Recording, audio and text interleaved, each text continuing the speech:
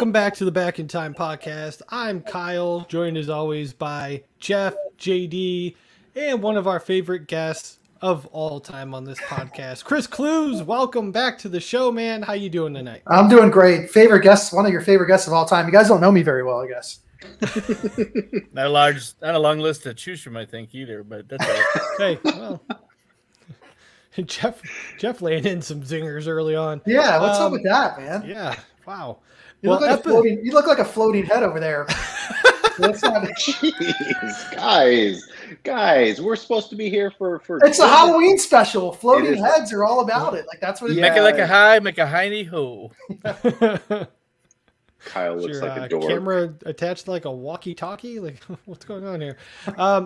Well, thank you guys for joining us. This is episode 270, and we are talking about our top 5 villains from 80s movies. I can't wait. I call it the ultimate villains because I think we're going to have a pretty amazing list here. And before we do, real quick, Chris is on tonight also to help promote his book, which is out everywhere. You can get it at Amazon. You can get it at chrisclews.com.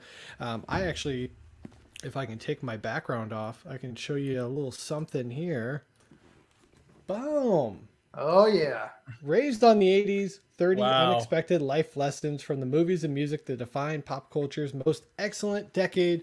And if you turn in a couple pages, you'll actually see a little something from the Back in Time crew in there. But, man, I'm having a lot of fun going through this.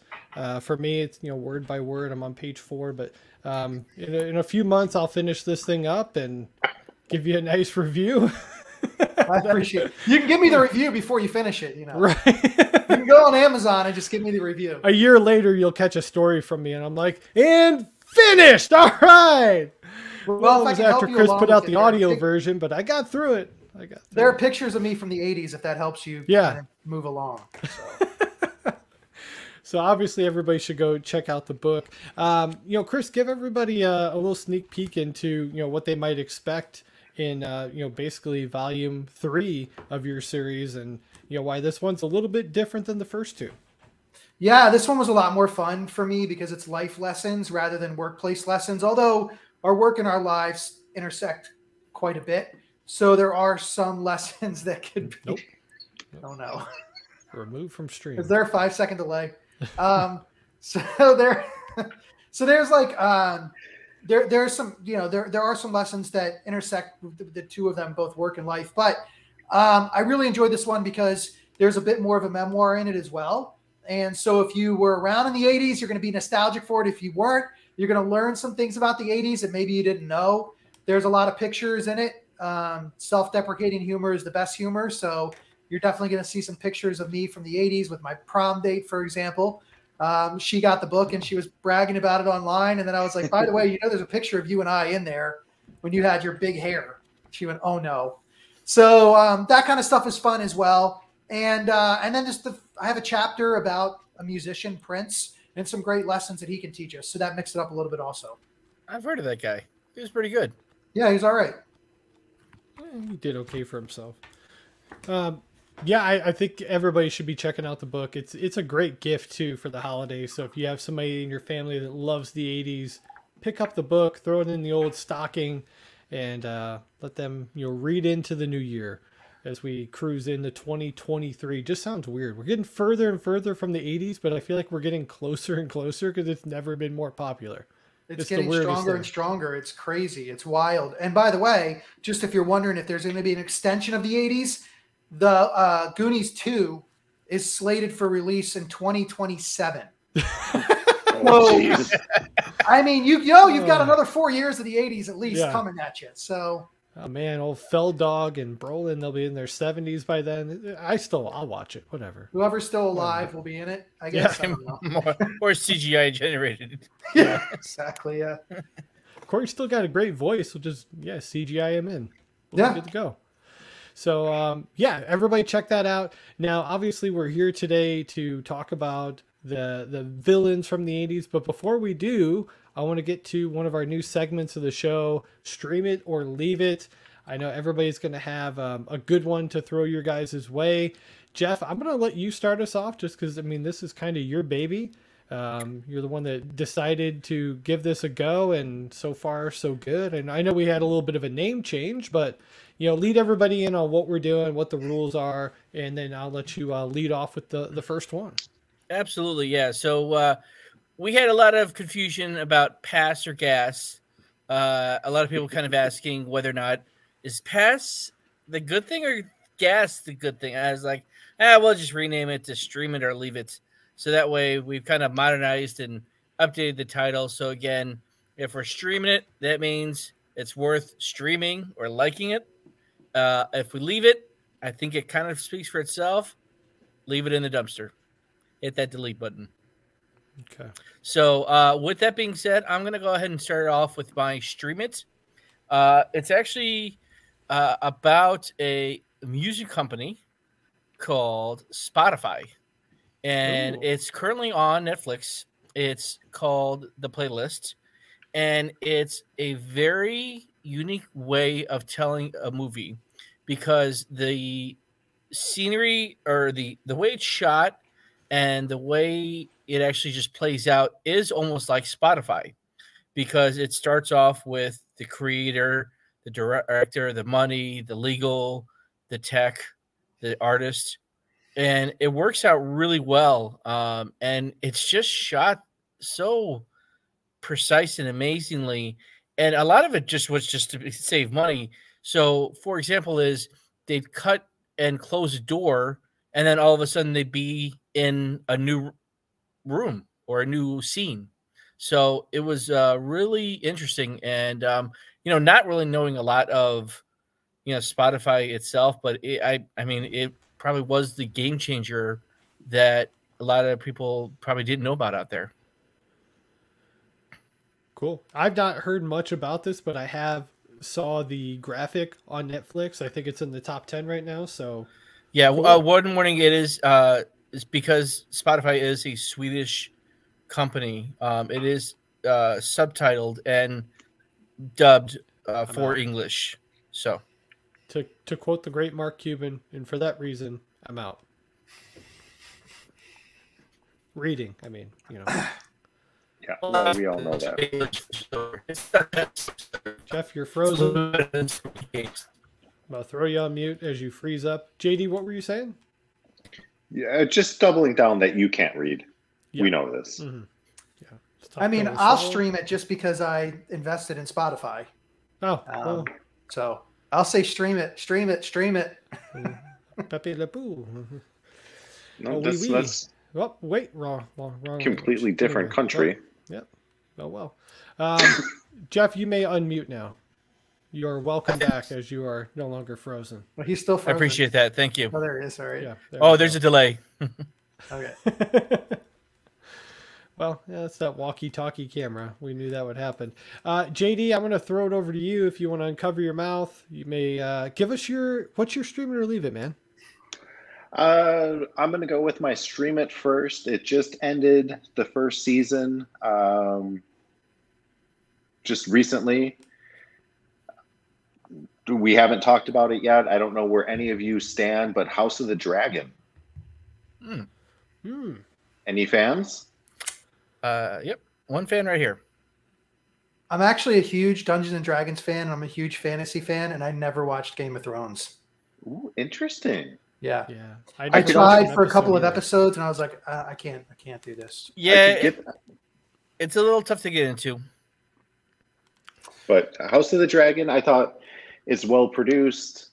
The acting is delicious, and the mystery is even better. So I have no idea what season 2 is going to bring, and I'm here for it. So stream that shit. What time frame or what century are they in? It's 200 years prior to the Game of Thrones. So way back in time. Okay.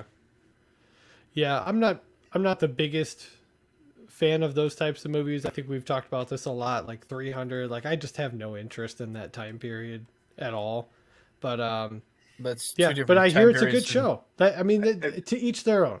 Okay. You realize it's fantasy, so it doesn't belong to a specific. Okay, it's important to me that you understand that it's not real. Right. And by the way, Right. Well, 300 is real. we talk They about were these Romans. We talk about these shows being like Middle Ages or whatever, but the reality is they could actually be 1,000 years in the future. We don't know what the future holds. no, wow. That's a horse of a different color. Yeah, that's something that would be deep. That'd be a deep conversation. But Kyle, go back to Indiana. Well, I'm already there. So, okay. Well, I'll go next. I want Chris to go give us his pick last year since he's the guest. So, mine is going to be a stream it, and it is on Amazon Prime, and it is a show called Life After. So it's a documentary, and I believe they've got 10 episodes, 8 episodes, and it's I'll give you the tagline here: Life After chronicles the lives of 12 former NFL athletes as they venture and decide to take on after retirement from the sport. So they've got a couple pretty notable guys on there. DeMarcus Ware, it kind of catches up on his retirement after he left the Cowboys, one of the better linebackers in the history of the game. Thomas Jones is on there, Bears running back, and a bunch of guys. And it's really cool. I just finished watching an episode with a tight end. His name was Bear Roscoe. He was a tight end for like the 49ers. He's now a steer wrestler.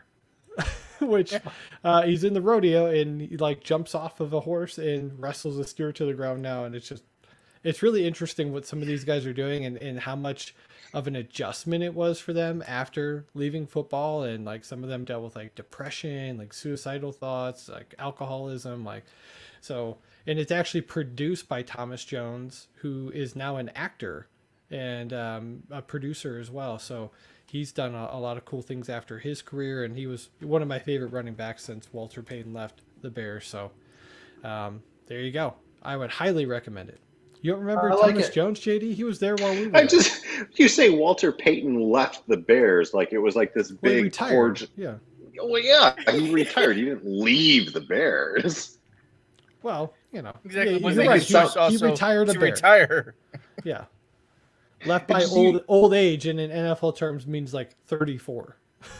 Well, you make it sound like when my dad left the family and it was a big deal. Well, that's what's kind of cool about the show is that like, some of these guys that work with them now, they're like, I mean, these guys finish and they're like, some of them are 29 years old and they're being put out the pasture like, hey, you're done working. Like you don't mention retirement to a 29-year-old, and most of them didn't make enough money to actually retire. So it's kind of a weird position to be in. Yeah, that sounds cool. I saw a preview for that. I definitely want to check it out because I was a big fan of Thomas Jones as well. Yeah. So, yeah. Yeah, he's great. JD's going, I don't even know who that was. No, I think he went to Virginia, actually. Yeah, he's college. I want to say College Football Hall of Famer for sure. Yeah. And then he had a brother that played in the NFL too, the Jones brothers. So yeah, I do know he did retire as a Jet. I do remember that. Yeah. Yeah. Yeah, so definitely check that one out. Chris, how about you? Stream it or leave it? What do you got? I got to stream it. Mine is about, I think, a year old, but I'm going to talk about it because it has to do with the 80s and, partly the 80s. But it's Val, the documentary on Val Kilmer.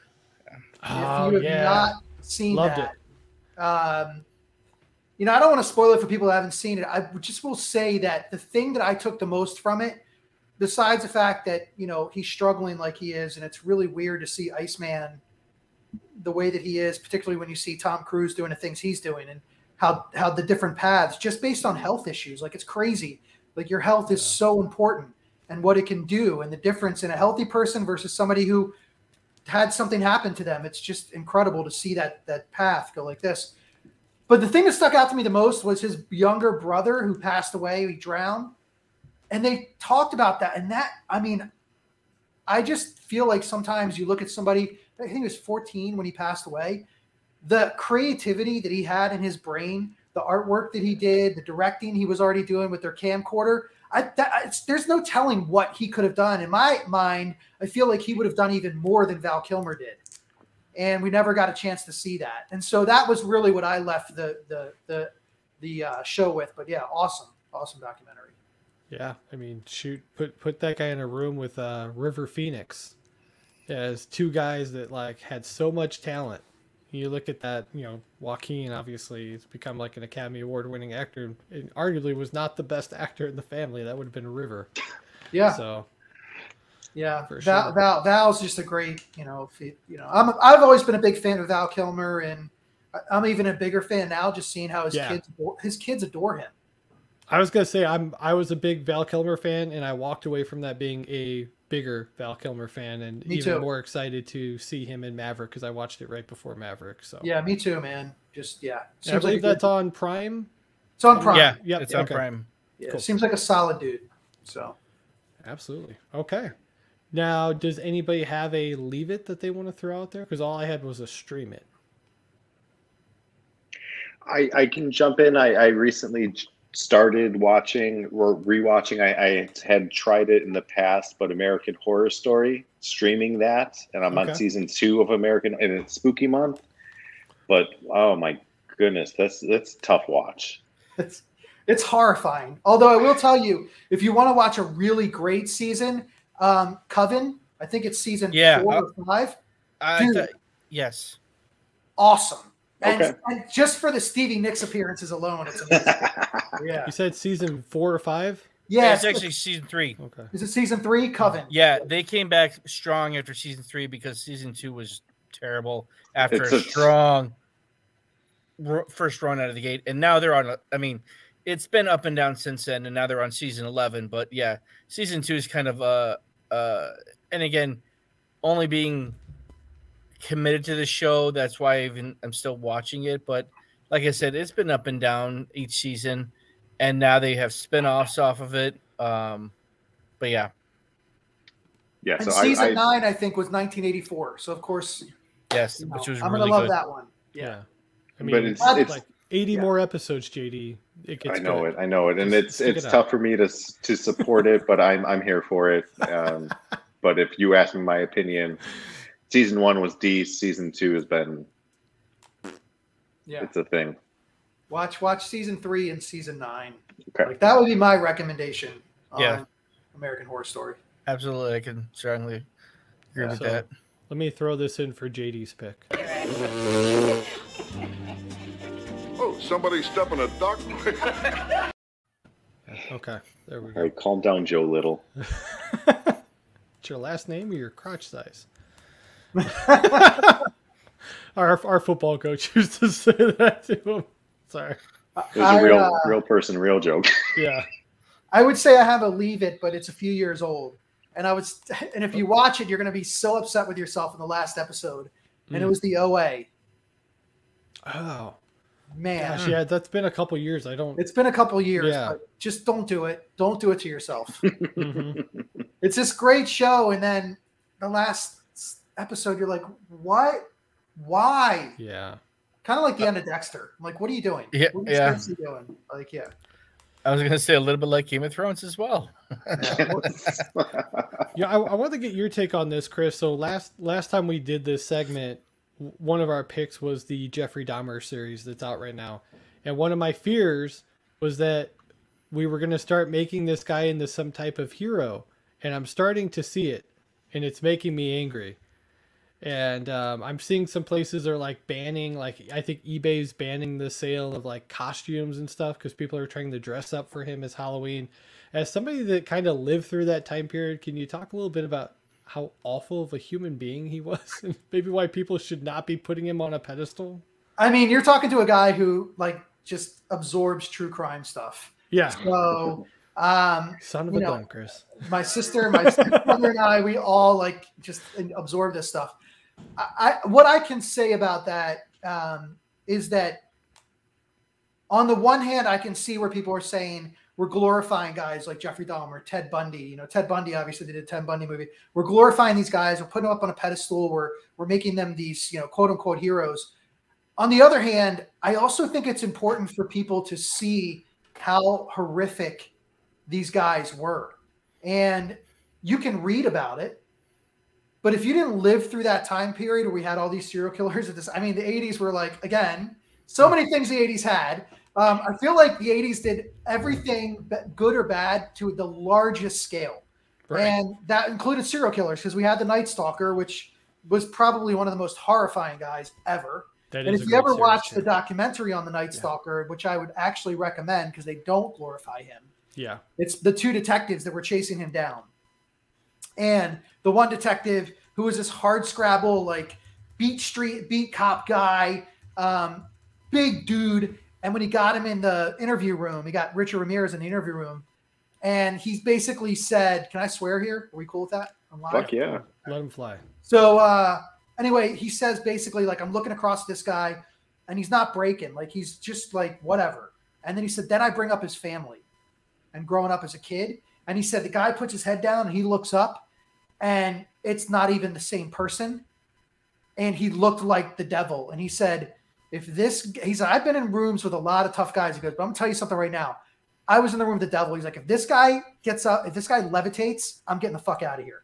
Like, that was how terrifying that guy was. Yeah. And it goes to show you that these people, Dahmer, whoever, like, they're just not, they were born in a human form, but they are not human. Like, there's something, it's completely different than, the person who, kills somebody for whatever reason. We're talking about like people who are gone and from the very beginning. JD, who looks like a serial killer, go ahead.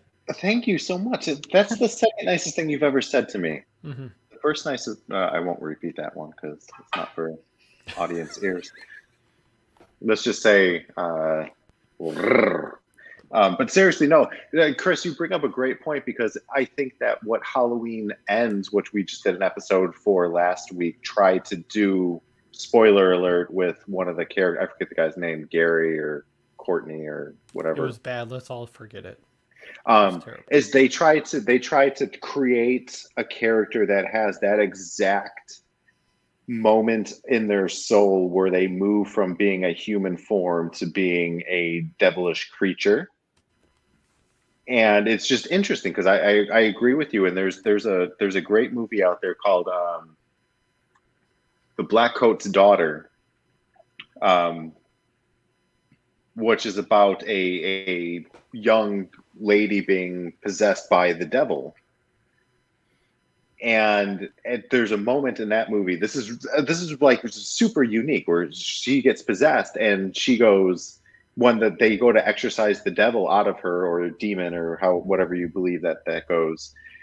She's remorseful to the fact that this spirit is being brought out of her body. And she's like, no, we're united. We're together. Like, this is what I am now. And I wonder if there's something to be said for, this is a really deep conversation, so I'm sorry, guys. It's a Halloween conversation in some ways. I mean, if there, because I don't think that Dahmer glorified him at all. I don't. I think it laid the pieces on the table to say this is what happened. Yeah. And I think it did an excellent job of illustrating his victims and who they were and gave them names and personalities. Yeah. But it's like, I wonder if there was a moment, because like even at the end, I don't know if you're at the end yet, Kyle, where he goes through his final trial. Is he like that, like, no, keep this demon with me, or no, take this demon out of me? I don't know. Well, I'm going to throw two things out real quick, and I know we want to get to this thing, but so talking specifically about Dahmer, if you are somebody who, if your impression is that he's being glorified, then I don't know. I feel like people need to do some introspective work on themselves, because that's not what I'm getting out of it. I'm getting out that maybe it's because Evan Peters did just a ridiculous job of acting that he should win some awards for. That he became so almost, he's him in so many ways. But I think that if people are like, oh, it's glorifying, I think you got to look inside yourself, because to JD's point, like, we got the victims' names and faces, their personalities, who they were. The neighbor who was begging the police to do something, like there's something wrong here, and they never did. And I saw an interview with her recently, a couple of years ago, the real lady. And, she's a hero in so many senses of the word, but we don't hear her story unless we see something like this. And I want to point out one more thing.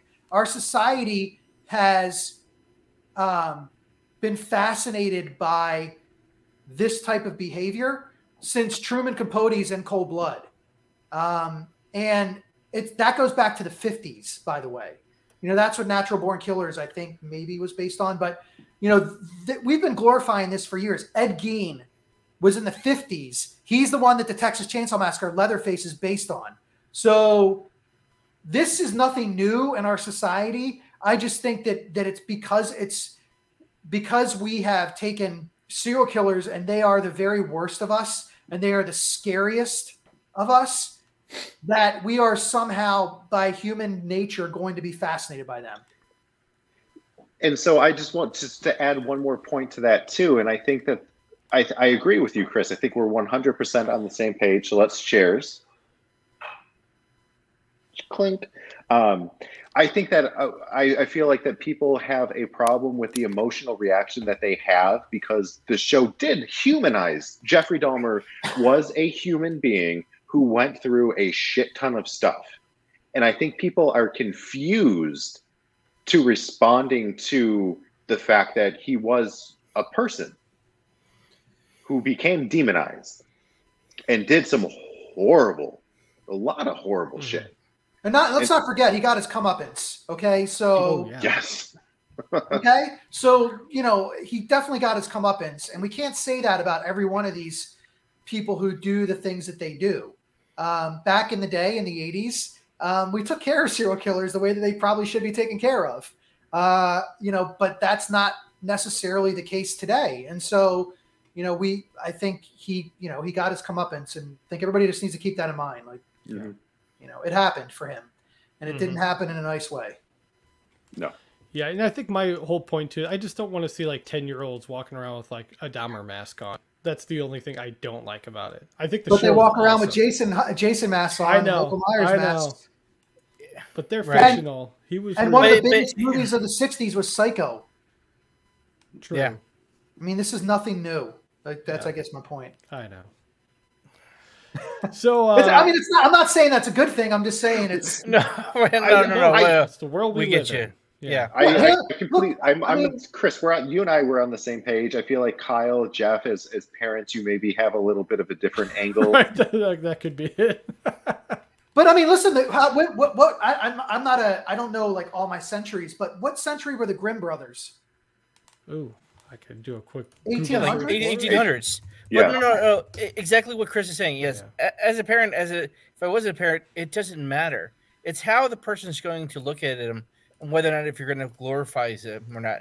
There are people out there that love serial killers, that actually like them as people. You don't hear about right. That's the problem. You don't hear about them because no one wants to talk about them. But that's the glorification part of it. People covering it in the media, people covering it in entertainment and movies, that's not glorifying it. That's informing people about it. Mm-hmm. And that's the big thing that people need to see, of being entertained, of being versus being informed. And that's where I feel that these movies get, this wrap around it, because you're looking at these people and saying, oh, there's no way that's true. Yes, it is. Yeah. Literally. That's the part, right. Yes. And I leave it almost something on kind of even, another note. I watched a documentary on the Kurt Cobain, suicide, which is coming up on, 20 some years. Are you going to air quotes that for us? Because that's a whole nother conversation. Yeah. Right. Exactly. Right. Yeah. Suicide. Right. But again, that the Seattle, police department rushed to a judgment, but yet there's all this evidence out there. But again, it's not glorifying anything. It's informing people of the truth.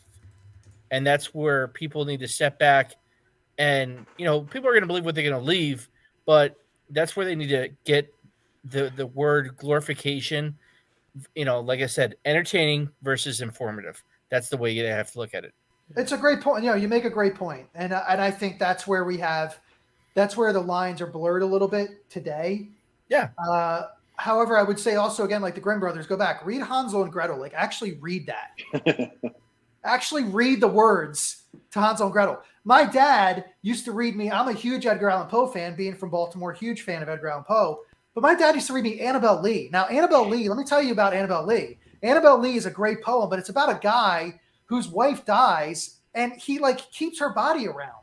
Okay, like Last Dance of Mary Jane, the Tom Petty music video, that is based on Annabelle Lee. So we've been fascinated with the horrifying and the insane forever, but I think, Jeff, you make a great point that in today's world the lines have been blurred, and for some people they're not picking up that there's information here. This is not, when they're looking at it and saying, yeah, I want to glorify this person, we probably need to keep an eye on them. I'm just saying, like, that's, somebody you might want to just like, pay attention to on social media. But the blurred lines is a real thing, I think, for sure. Sure. Yeah. It's a good point. Okay. That was fun. I like that. That was great. It was a great side quest, if you will. Side quest, yeah. There we go. JD's other project. So, very cool. Well, let's do this. Let's transition into the top 5 ultimate 80s movie villains. I may even clip this out separate, so some people may just be catching this part of the podcast, and some may be watching the whole thing and hearing our whole sidebar into that's a good idea. To some really great stuff. Now, here's what we're going to do. We're all going to give 5 picks. Hopefully they're all different. Hopefully they're all totally awesome. I think they will be. I'm just going to go based off of our screen. So I'll go first. Jeff will go second. JD will be third. Chris will bring in the runs. He'll be the RBI guy because I feel like he's going to outperform us on every pick. But past experiences would tell us that's probably going to be true. Now, I'm going to start us off with my number 5 pick here. And I am picking from a movie from 1987 starring a very well-known actor named Arnold Schwarzenegger. But of course, we're here to talk about the bad guys. And this bad guy in particular is a bit of a predator. And I think what kind of sells us in this iconic character, this monster, if you will, is his amazing armor, his weaponry, mixed with his ability to camouflage and make him a formidable foe, and quite frankly, one that scared the living bejesus out of me as a young kid. So my number 5 pick is the Predator, played by, I'll get his name, but I know he was, I believe, 7'2", the guy that played the Predator, and I will grab his name here. Do you know who the original Predator was? I do. Yep. Jean-Claude Van Damme. Who is not 7'2". Nope. Not even I've met him. He's not 7'2". How tall would you say I did security for him. I did security for him back in the day. So that's awesome. I stand corrected. Kevin Peter Hall, who played the Predator, was 7'4", and you may also know him from another awesome 80s movie as he played. Oh my gosh, I'm drawing a blank on. Dang it! On the freaking character. Harry in the Hendersons.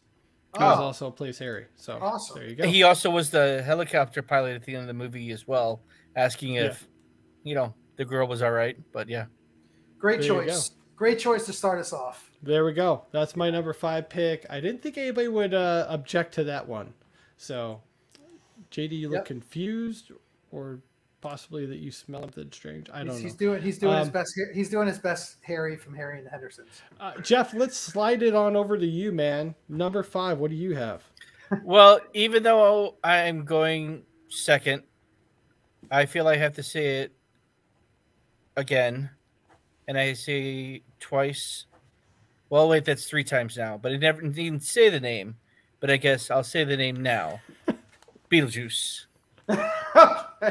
1988. Great. Mike Keaton's probably best performance ever, or top. Can't wait for the remake that's been in talks for God knows how many years. But that's my number 5.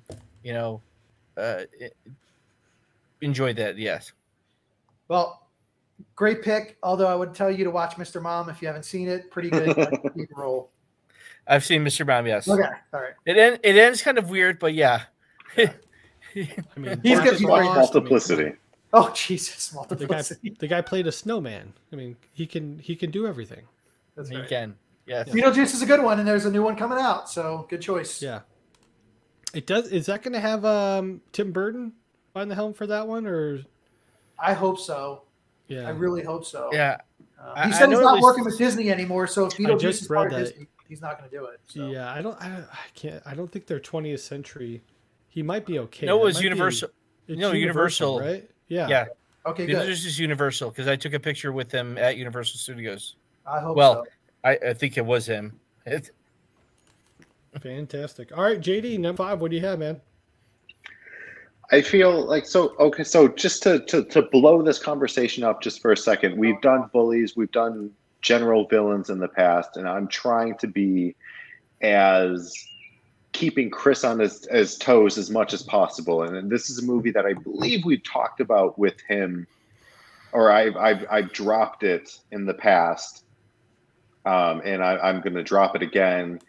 He's number 5 because I don't think he holds a candle to the other 4 that I've got on my list. 1986, The Night Slasher from Cobra. Love it. That guy was terrifying. He Yeah. was. He Yes. was. I still have little nightmares about. He was terrifying, man. He really was. And he was in Mortal Kombat too, wasn't he? Brian Thompson played The guy with the forearms. Oh no, not the forearms. Oh yeah, I can't think of the name. Shao Kahn. He played Shao Kahn. That's who it is. Yes. That's a great choice. I love that. So yeah, that's Oh, who that's I'm right. thinking. That's right. That was before they cared about. That's before they cared about casting people of their ethnicity. Right. Just bring in. Who He cares? had in that parking lot. I think there was like a parking lot scene where he was like making noises and like I remember. Yeah, Cobra is a good one. Or Night Slasher is a good one from Cobra. Yeah, so that's my number 5. And again, I've got a great list ahead of me, so I'm super excited to chat. Good. More excited to hear about Chris. What's your number 5? My number 5 is also Kyle from 1987. And this is actually a female villain, which was unusual in the 80s.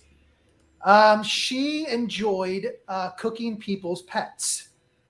Oh, boy. And that would be Alex Forrest from Fatal Attraction. Oh shit! She is my number 5 villain. It's a deep cut. Because she put a live rabbit in a pot and cooked it, number 1. Mm-hmm. Number 2, that scene where she's just turning the light off and on is terrifying in and of itself. She doesn't have to say a word, and she doesn't. And number 3, this could happen. Like, this is real. This has happened, I'm sure, to people.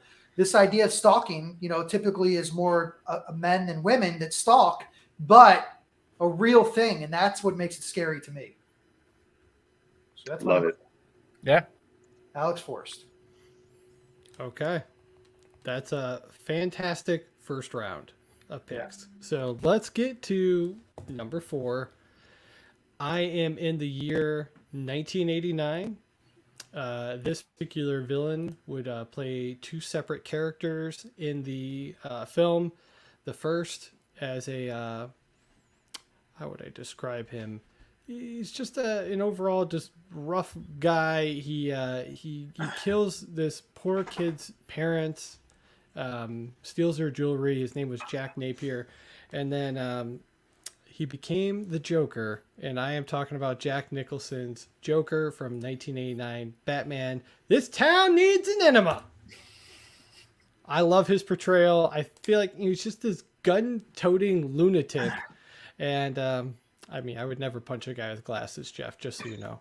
But I know this is one of your favorite movies, Jeff. What do you think about Joker at number 4? Boy, it's a great pick. I almost had that exact pick at my number 4 as well. I really love the way you're thinking there. But Jack did it right. He did it the way, and I mean, not only as Michael Keaton. Oh wait, that other guy from that other movie we just talked about. Yeah. Evolutionized or reinvent. He started over the franchise, made it well again, and introduced the summer blockbuster. which we really didn't have up to that point.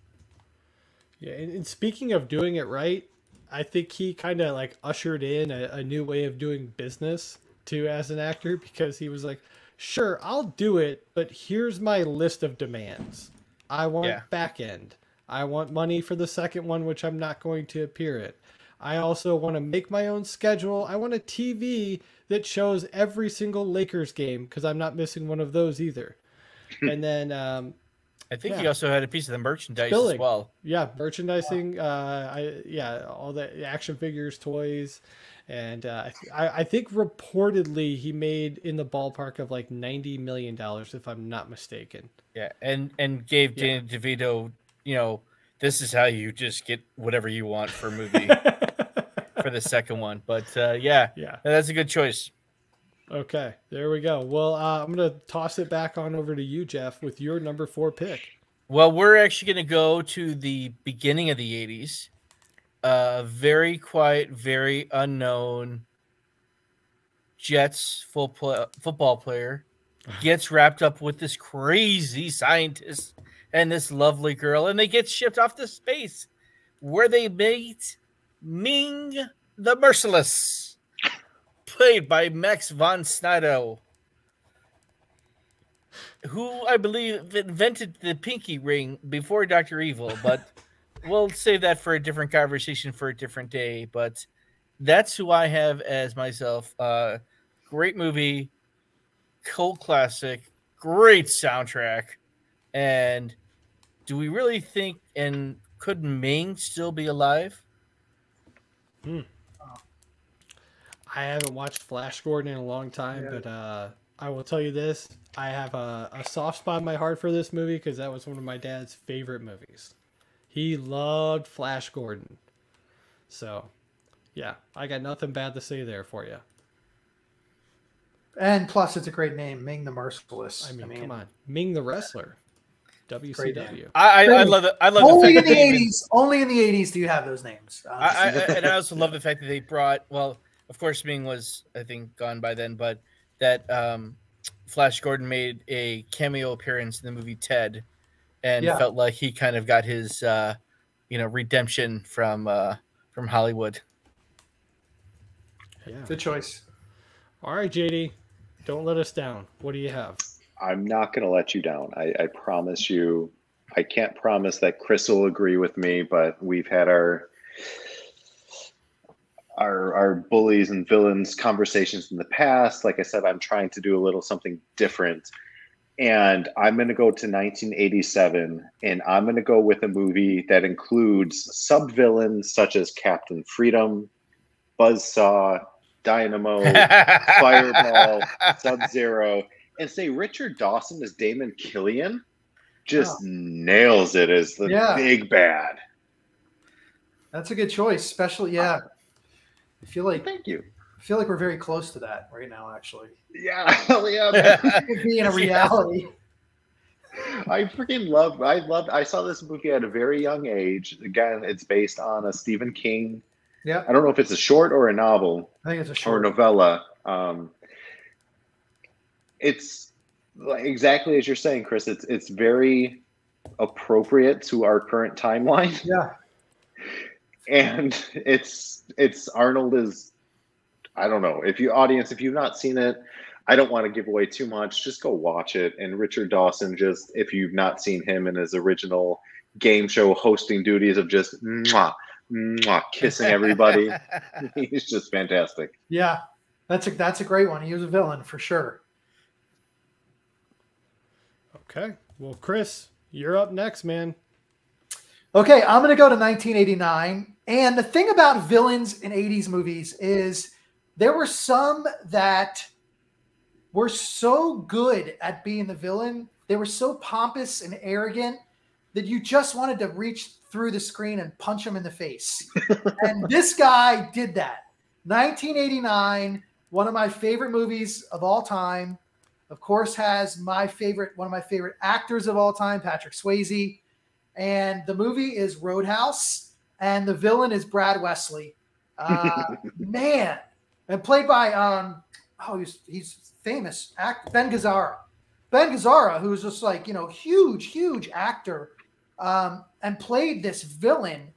This is an 80s villain. Brad Wesley is an 80s villain. Like I said, there's nothing, overtly huge about him. He doesn't have a scary look. He's just a pompous ass. And he takes whatever he wants because he has all the money and he can do it. And, we have people like that today in our society. Again, I go back to these are real people. Alex Forrest from Fatal Attraction, that happens to people every single day. Maybe not to that extent, but it does happen. Brad Wesley, there's one of these guys in every town. And he would just perfectly cast and a punchable face. And just when he's driving down the road on the wrong side of the road and he's singing his song and almost hits Patrick Swayze, Brad Wesley. If you haven't seen Roadhouse, watch it. You'll know what I'm talking about. Yeah, stop listening right now. Just end the episode. Go watch Roadhouse. Don't watch the remake that's coming. Finish the episode, then go watch Roadhouse. Yeah, finish the episode. Come on, no, screw that. Roadhouse is better than us. We're close to hitting 1,000 subscribers. Hit that subscribe button, people, if you're watching the episode. And make sure you jump on the old train before it takes off. We're going to our number 3 picks, guys. We're almost halfway there. I am in the year 1982 for this pick. It is the 3rd installment in a franchise. I won't tell you how many installments there are because that may give away too much. I will tell you this this particular character is played by an actor, real name Lawrence Turiad. Oh no, you're gonna take it! Damn it! I'll give you one more little hint. What's your prediction for the fight? My prediction. Pain. Yes, your prediction. Pain. Yeah. Clubber Lang. Damn Rocky it. 3. I gotta go with my boy Clubber. He was like the perfect bad guy. And the truth is, I think Mr. T is actually just a really super sweet guy. But he's a really bad guy. He did. And I didn't know his real name was Lawrence Turiad until I did a little bit of research. One of 12 kids. How about that? So he's made a really good name for himself and turned 70 years old this year and still looks great. So shout out to him and shout out to what I think is one of the better sequels in the Rocky franchise. And because it's got heartbreak, it's got absolute just coming up where you think Rocky's down and out and he comes back to get him in the rematch. But we had to watch him lose first. So, yeah, in our archives, I believe, JD, we did cover Rocky 3 at some point, didn't we? Or did we stop at 2? I think we stopped at 2, man. We have to do future 3. Episode then. Yeah. Future episode. The Rocky 3 was the best one until Creed. And then Creed was fantastic. If you that new trailer looks really good. Yeah, the new one looks really good too. Incredible. Yeah. Incredible. That's really a great pick, man. I had him on my list, so I'm actually going to shift because I have a few here just in case. And yeah, Clubber Lang. Just hey lady. That whole scene at this Rocky statue, for me, that made him one of my favorite villains. And when you get into my book and you actually start reading it, Kyle, you'll see that I talk about Clubber Lang in the book. So just so you know. Clubber Lang is in the book. Fucking love Clubber Lang. Yeah. Shout out Paranormal Pat watching live. We appreciate you, buddy. Yeah, that's Come great line, on over here. I'll show you what a real man does. Yeah. Hey, lady. Yeah. Oh, it's great. It's fantastic. Love it. And I love the fact that his mom got upset at him that he had to swear in the movie. Oh, she did? Yeah. Yeah. He was great. Even the name Clubber Lang. Are you kidding me? What a great name. Yeah. Hell yeah, man. That's a great choice. Obviously, for me, I'm yes. There you go. Well, there you go, JD. There's a little note for you. But JD's not up yet. I'm going to toss it over to Jeff. Number 3 pick. All right. So we're going to the year 1988. A young director by the name of Robert Zemeckis teams up with an interesting concept, one we haven't seen before, where we have half humans, half cartoons living in the same world. But we're talking about, for those who haven't seen it, Spoiler alert, he might be both. We're talking about Judge Doom, played by Christopher Lloyd in Who Framed Roger Rabbit. Excellent. It's a great pick. Great pick. Looking at him with those eyes and the voice, and just, you go from lovable Doc Brown to Judge Doom. And, just amazing, showing the quality of acting that Christopher Lloyd does in this movie is just great. And again, this set the tone for working with inanimate objects, where they had some practical, where it was just a simple, shoe on a, or stick on a shoe. And, other times it was, a player, where Roger was hitting himself over. It was just a machine that just kept on hitting himself over with plates. But that's my number 2. I'm sorry, number 3. Love it. That's a great pick. I'm super happy that this made the list because it was just outside of my top 5. But I love Judge Doom, and obviously we love Christopher Lloyd here on the Back in Time podcast. So, yeah, can't argue there. Now, JD, you're stroking your Fu Manchu over here. Well, kind of a Fu Man. Could be a cool. You know who had a great Fu Man? Coach Hada back in the day. Great Fu Manchu. What do you have, JD? Number 3. I'm heading to 1988. We've dropped the actor's name already on this episode. I'm not intentionally giving off hints. It's not shown up. Sorry. It's not. It's somebody that I think can beat the crap out of anybody from that movie. Frank Dukes does a good job of putting him down, but Chong Li from Bloodsport in our archives is a massively awesome villain. Okay. And I think he's underappreciated because his skills are so good. He's a damn good fighter. And when he fights off against Ogre from Revenge of the Nerds in our archives as well, Ogre. The only reason why Jackson loses is because Chong Li's just a better, more patient fighter. And he knows and he picks his moments and he just, kicks him, stomps him. But yeah, so I mean, there's very few people in this world, guys. I'm going to say this to you, the 3 of you, as a friend.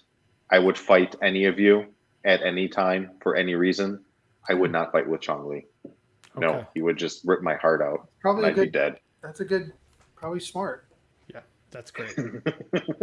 Yeah, and that's a great quote. Yeah, you break my record, now I must break you, like you, my friend, or your friend. Yeah. So the dub over wasn't great, but it's a fantastic movie, and I love Bloodsport. I could watch Bloodsport once a week and be fine with it. Oh yeah. I'll be completely honest with you. So let's get to the last pick of round 3 here. Chris, bring us home. What do you have? I'm going to go to 1988 as well. And I am going to say that, this might give it away, but I believe that it is a Christmas movie. Oh. I know there's questions about that. Nakatomi Towers. I'm going with Hans Gruber in Die Hard. And this quote here when they're talking, when Hans is talking to McClane, and I just want to read this to you because I have it up on IMDb. And he says, "Mr. Mystery Guest, are you still there?" And he's like, "Yeah, I'm still here unless you want to open the front door for me." He's like, "Oh no, I'm afraid not. But you have me at a loss. You know my name, but who are you? Just another American who saw too many movies as a child, another orphan of a bankrupt culture who thinks he's John Wayne, Rambo, Marshall Dillon." He's like, "Well, I was always kind of partial to Roy Rogers, actually. I really like those sequin shirts. Do you really think you have a chance against us, Mr. Cowboy? Yippee-ki-yay, motherfucker." I think just like that, I don't know, man. Hans Gruber for me, Alan Rickman always played great villains. But this was probably his best. Mm-hmm. Yeah, I you'll get zero argument, I think, out of any of us. I'm actually surprised it's not higher up on the list, and maybe it is in somebody else's list, but who knows? Who knows? Maybe they have to desperately try to find someone other top 5. And by the way, Die Hard is a chapter in my new book. Just lessons from Die Hard. Yeah. So there you go. What's the name of that book again, Chris? Raised on the 80s? Find it somewhere. Not on the back. If you type in Raised on the 80s on Amazon, it'll come up. There's a subtitle as well, but that'll... Well played. Well played. So we are getting down to number 2. This is where it starts to get a little bit difficult. Choices have to be made. Feelings start to get hurt. My feelings were a little hurt when JD picked this as his number 3. But I am also in the year 1988. And I also am going with the Bolo young character Chung-Li from the movie Bloodsport. I thought about pulling a quick one and maybe changing it out with something else, but I gotta stay true because I love Bloodsport and it deserves to be number 2. This guy scared the absolute crap out of me. It's like, did he only work out his entire life? Was he on that Jose Canseco juice in the 80s? Who knows? Maybe it was all natural. Let's put it this way. I feel like he's never had a pizza. I'd be shocked. And, you know, he didn't have that glow.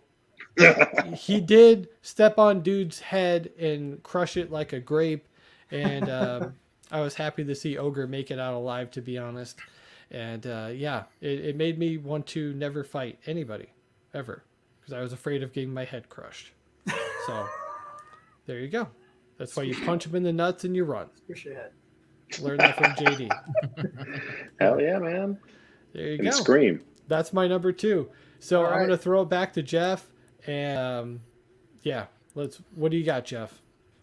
So we're going to the year 1982 and we're going out to space because this man is known by many by one name only.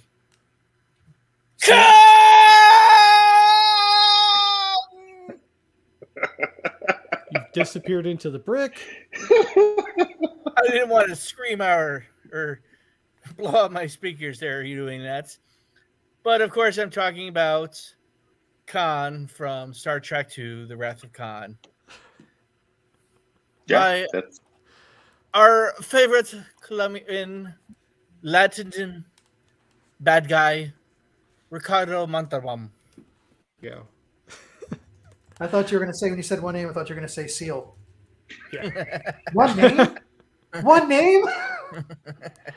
Yeah. The Wrath of Khan, fantastic movie. Shout out to our buddy Phantom Dark Dave. He hasn't been on in a while. Huge Trekkie. Huge Trekkie. And I'm not much of a Star Trek fan, but really enjoyed his performance in this one out of all of them. So, well, you know, live long and prosper, as they say. So, great pick. Yeah, there you go. I could never do it. I don't even know. I can do both hands, actually. I just know, I know this one. Yeah. Nanu. Oh, yes. I was more Tupac. Nanu, With the little West Side. Okay. JD, what do you have at your number 2 pick, man? This has got to be difficult for you. It's hard, and I'm gonna throw down some names for you, and if you know the movie, interrupt me, and then we can talk about it, and then we can talk about the villainous character in it, played by blank. But we're talking about a movie that's got Paul McCrane, Miguel Ferrer, Ray Wise, Peter Weller, and of course Kurtwood Smith as Clarence Bodiger. Yes. This is my pick as my number 2 villain, if only for the moment when he walks into the apartment and bitches leave and just blows shit all to hell.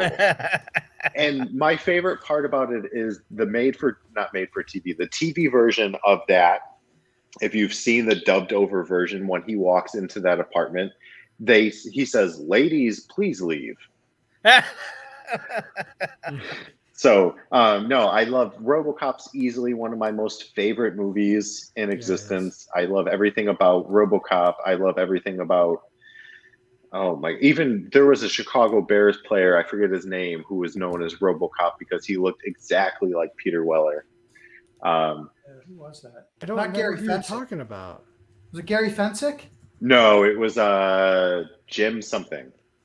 I met him a couple of times. He's a great guy. And he got out of the NFL and he went right into investing, and he's super well off. Oh. And he's I remember Robo QB. Shout out Paranormal Pat, Raiders. Todd Marinovich, one of the biggest busts of all times. So yeah, I did enjoy the scene, I believe, where RoboCop brings in Kurt Woodsmith, Clarence, and says, "Would you like to make a statement?"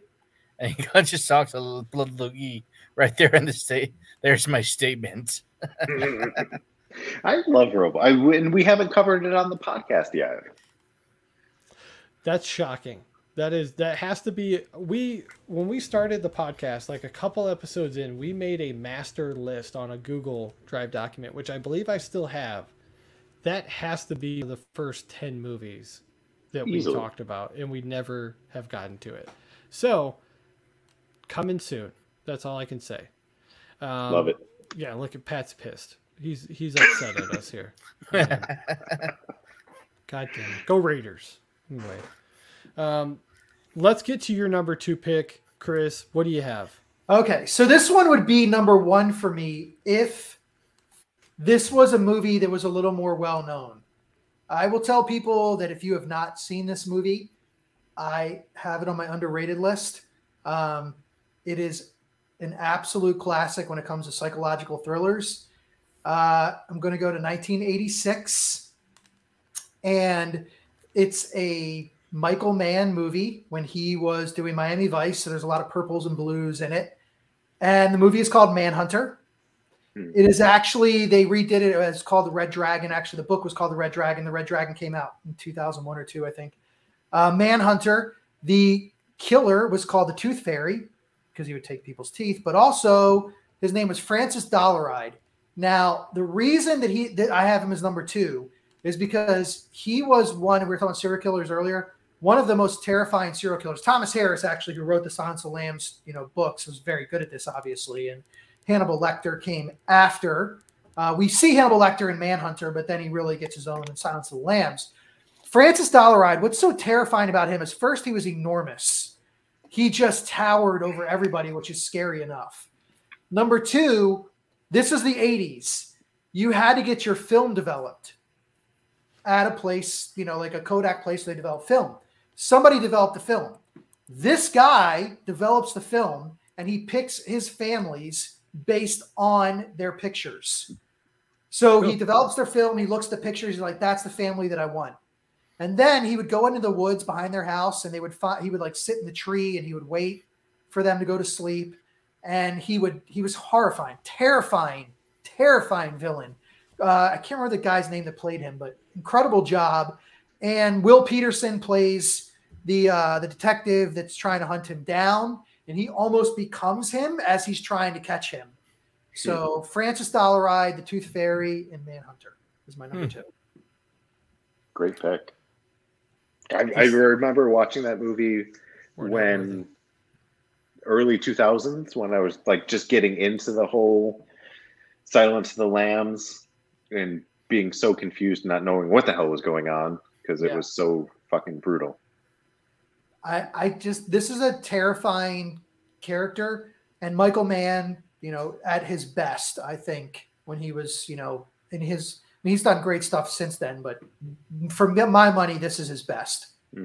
So even better than Heat, but we can have that conversation. Yeah. Okay. We have broken down 5, 4, 3, 2. It's time to get to number 1.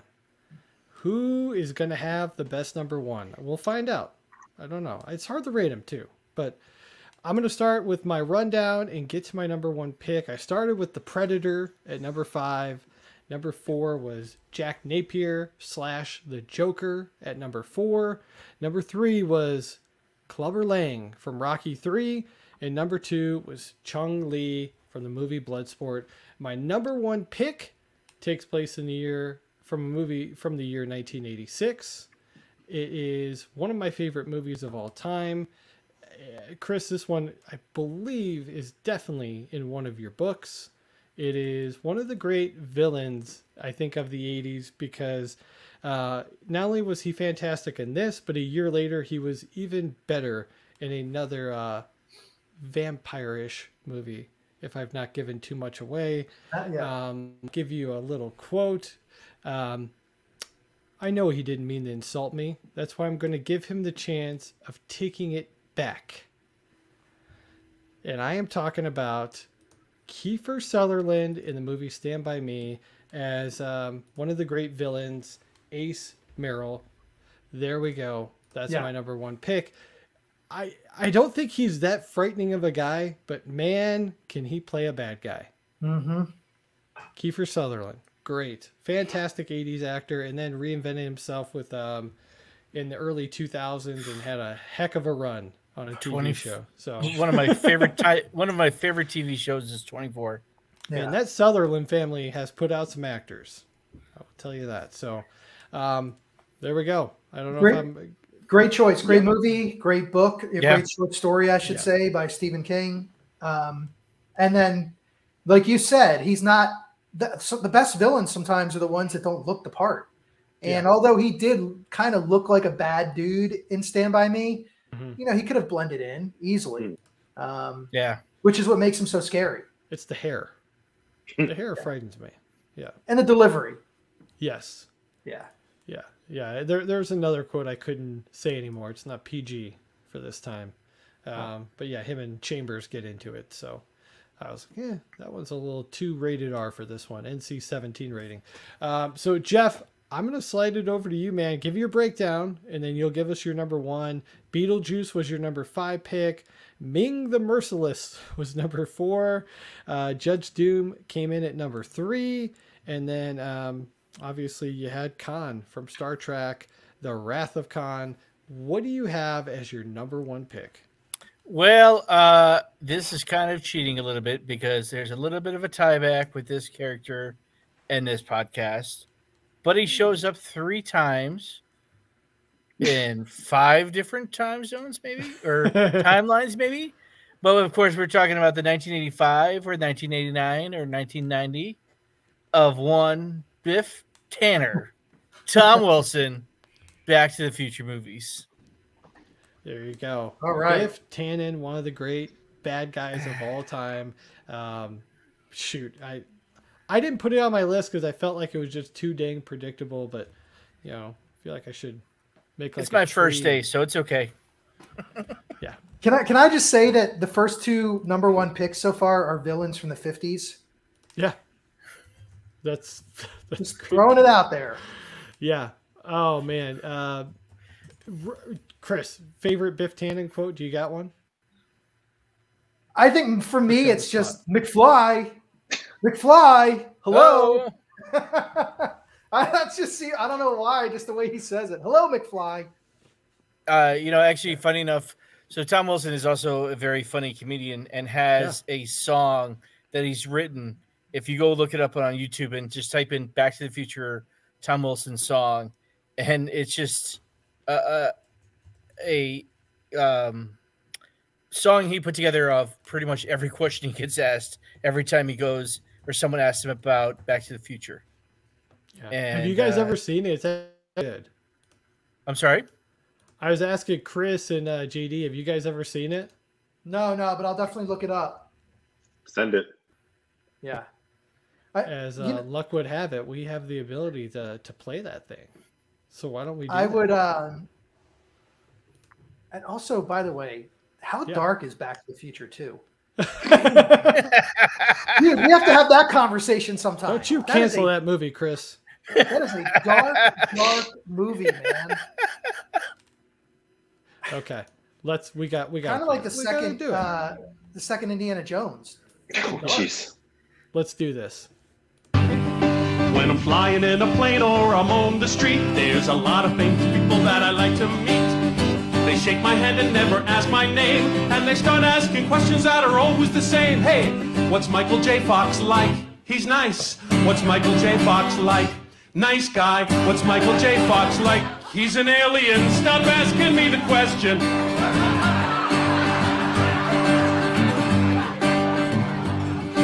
I went to the bar mitzvah of my nephew Josh. Now I'm not Jewish, but I like to nosh. Put on my yarmulke, started to pray, when the rabbi leaned over and I heard him say, hey, was that real manure? No, it wasn't. Was that real manure? No. Was that real manure? It's a movie. Stop asking me the question. Can we take your picture? Come on, look mean. Would you call my friend a butthead on his answering machine? Hey, questions, just fill my head. I went to my doctor said, hey, what does a key grip do? Set up lights. What does the best boy do? Help the key grip. What does a producer do? I don't know. Stop asking me the question. Do you all hang out together? No, we don't. How's Crispin Glover? Never talk to him. Back to the Future 4. Not happening. Stop asking me the question. Hey, who's the nicest famous guy you know? Adam Sandler. Who is the biggest jerk? Gary Busey. How much money do you make? More than you do. So stop asking me the question. Thanks a lot, everybody. Thanks for coming out. God bless you. Awesome. The great Tom Wilson doing his thing. So That's great. well teed up, Jeff. Glad we could play that. I haven't watched that in a while. I forgot how funny he is. So hopefully he'll come to a town near you soon and start doing some more stand-up. He's great. So, okay. JD, I'm going to give your breakdown and we'll get your number one pick. You started with the Night Slasher at number 5. The, what's his name? Damon Killian at number 4, The Running Man. Hopefully I'm saying that right. Number 3 was Chung Lee. Number 2 was Clarence Bodinger from your favorite, my favorite, RoboCop. Did I say that right? No, but Bodinger? who cares? Bodinger? I'm close. Bodiger. There we go. Bodinger. Anyway, what's your number one pick? What do you got? Okay, I'm gonna tee it up a little bit with the year. Mm-hmm. I'm gonna say it's 1986. I'm gonna say it's a John Carpenter movie. Who? I'm going to say it's a Kurt Russell movie. And I'm going to say nobody on any of our lists can defeat James Hong's David Lopan. Big Trouble in Little China. That's a good one. That's a good one. That's a great pick. I mean, seriously, like I tried to like strategically put my list as like who would win in a battle. And I was like, yes, okay. Kurt Russell defeats David Lopan with the help of Kim Cattrall and some other associates. But like, my goodness, I if I was in an alley in Little China and like here comes David Lopan, I would shit myself and then probably just kill myself. I'm not messing with that guy. All right, that's a good choice. I like it. That's a solid pick for number 1. So I didn't see that one coming. When you said didn't 86, then you said John Carpenter. I was like, is he picking Christine the car? Like, that's Alien? Like, wasn't not a person. No, that wasn't. I'll allow it. Sorry. Okay. Well, let's get to your breakdown here, Chris, then we'll get to your number 1 pick. So we started with Alex Forrest from the movie Fatal Attraction at number 5, Brad Wesley from Roadhouse at number 4, Hans Gruber, Die Hard at number 3, and The Tooth Fairy, not the Dwayne Johnson one. Get your minds out of the gutter. Manhunter from 86. What do you have at number 1? All right. So I'm surprised. Okay, I'm so glad that this one made it all the way through. So this actor was mentioned before.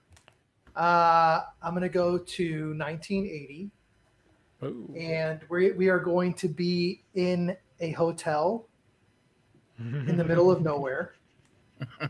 And we're going to be typing all work and no play makes Jack a dull boy. Jack Torrance from The Shining, played by Jack Nicholson, is my number 1 villain. Jeez. That's amazing. You're getting real serious. Yeah. Honey, I'm home. Like, that is just, I mean, that, as you notice, like, my list was, besides Brad Wesley and Hans Gruber, pretty psychological. Like, these were, people that for the most part, my whole list are people that could exist, but also people that were just terrifying and just the way that they handled themselves. So, love it. I love your reasoning too. Like that's awesome. I love the way that you set it up. Obviously, Pat agrees. Solid pick. In your opinion, Chris, is Jack Torrance, is that Nicholson's best character, you think? I mean, he plays so many great ones, but is that the best? I mean, if you ask the average person, you'll say, what do you know Jack Nicholson from? Yeah. I think The Shining is going to be the first thing that pops into somebody's head if they're somewhat of a movie person. Mm-hmm. I would say that it's his best role in the sense that it probably is the greatest character that he played, and it's a very difficult character to play, the evolution of the character. But I would argue that he was even better in One Who Flew Over the Cuckoo's Nest, which really put him on the map. Another Christopher Lloyd movie. There you go. And to lighten it up a little bit, I love him in As Good as It Gets.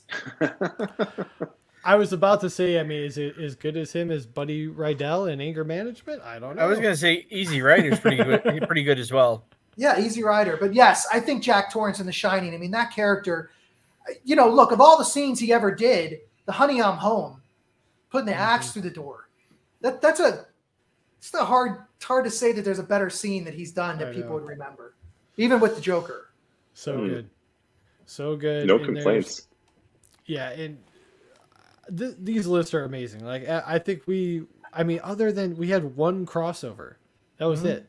This is a pretty good one. I'm shocked. I'm shocked that nobody picked somebody from a John Hughes movie. I thought, Chris, that maybe that might make your list. Maybe it's on an honorable mention. There's a couple, pretty bad guys in there. But let's get to it. I mean, I have an honorable mention. Yeah, I was gonna go backwards this time because I love to switch it up second time around. Chris, what'd you have for honorable mention? One, I had an actor that was also mentioned before, and his movie was mentioned before. At least you mentioned it being a vampire movie, and that is Kiefer Sutherland as David in The Lost Boys. Yeah. Definitely an honorable mention for me. I will also say that an honorable mention actually has 3 characters in the same movie. And depending on how you look at the movie, any one of them could be the villain. I mean, 2 of the 3 could be the villain, or the other one could be the villain. Sure. John Kreese, Johnny Lawrence, and Daniel LaRusso. Who's the villain?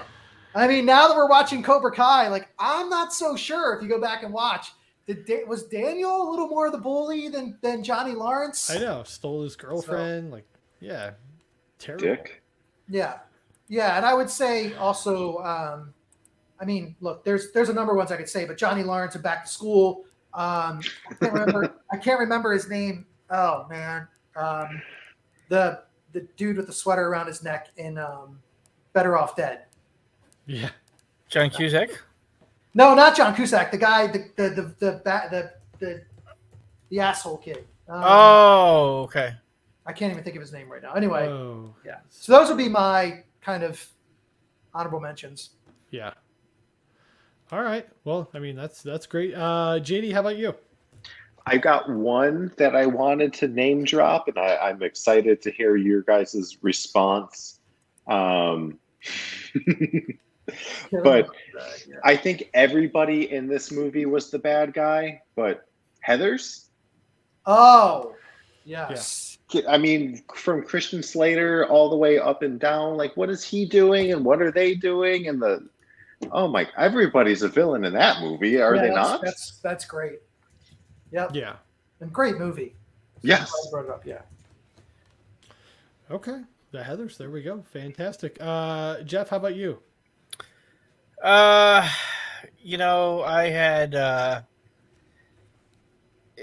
actually had Johnny Lawrence as, one of my honorable mentions. So actually surprised he didn't actually make the list. But if I probably had to pull one out, I would probably have to say we can go again. The actor was named Arnold Schwarzenegger. The movie, The Terminator. the original. Yeah. Yeah. Uzi 9mm laser sighting. Just what you see here, guy. Okay. Fantastic. I actually had quite a few that Of I course. was like bouncing on my list quite a bit. One being Biff Tannen, but I left that out just to, I can't say Back to the Future every time we do a list. So I left Count Dracula from the Monster Squad. I thought was terrifying as a kid. The way when he grabs Phoebe in the face and tells her like, "Shut up, you bitch," and she's like, "Ah!" and screams like, "Oh." Yeah, so that was terrifying. Mama Fratelli from the Goonies. Oh yeah. Great villain. Great Yeah. villain. And then Charles Lee Ray / Chucky from Child's Play. Pretty good villain. Yeah. So Yeah, those are good. Those were all on my list, and I just couldn't put them on the top 5. What can I say? Yeah. So that's it, man. I'm Another kind of glad episode. we stayed away from the slasher films because Yeah. that was actually cool that we didn't go that direction because it would have been easy to do, you know, Right. the Jasons and the Michaels and the Freddy Freddy, Krueger, yeah, Mhm. Aliens. Totally. Yeah, I mean, Candyman. all those 90s, slasher but films. Like, yeah, so I'm Candyman. glad Oop. I'm glad everybody kind of did something different. It's cool. Don't say it a third time. Yeah, I agree with you. I was surprised that we didn't have more on there, to be honest. So that's it, man. Episode 270, top 5 ultimate 80s movie villains. Thanks for watching. Thanks for listening.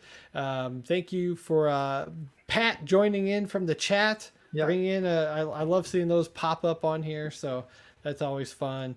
And yep, Candyman always correcting me. Yes, it was definitely 90s. Gotta call me out. I was about to say something too, but yeah. Yeah, I figured know, someone I know. had the coverage. Yeah, but Chris, real quick, last time, go ahead and plug the book one more time. Let everybody know where they can get it, where they can follow you. Yeah, Raised on the 80s is my newest book, 30 plus unexpected life lessons from the movies and music from pop culture's most excellent decade. You can get it on Amazon. You can get it in paperback and Kindle. It's also going to be available digital. I think it's on Barnes & Noble now. Online, Barnes & Noble, Apple. You'll be able to get it in digital format shortly in a number of different areas as well. You can find me at chrisclews.com, CLEWS.com. If you need a good keynote speaker talking about lessons for work and life from 80s pop culture, I'm your guy. Twitter, Facebook, LinkedIn, Instagram, all of those. Chris Clews 80s on Instagram, at 80s pop culture on Twitter, and then Chris Clews everywhere else. I'm not on TikTok. Don't know anything about it. So Perfect. Well, we are Not on yet. TikTok, and you can follow us at Back in Time Podcast and at Back in Time Pod on all the other social media accounts. Thanks for listening. Thanks for downloading. Thanks for giving us your time. Another great episode in the books. And I'm going to take us out with a closing podcast mixdown brought to you by yours truly, Jeff. Here we Stay go. rad, See you everybody. guys later.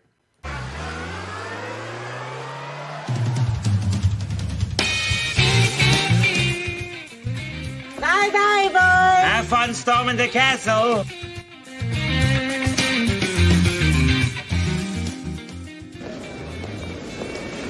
How about a hug? I hate goodbyes. Just go.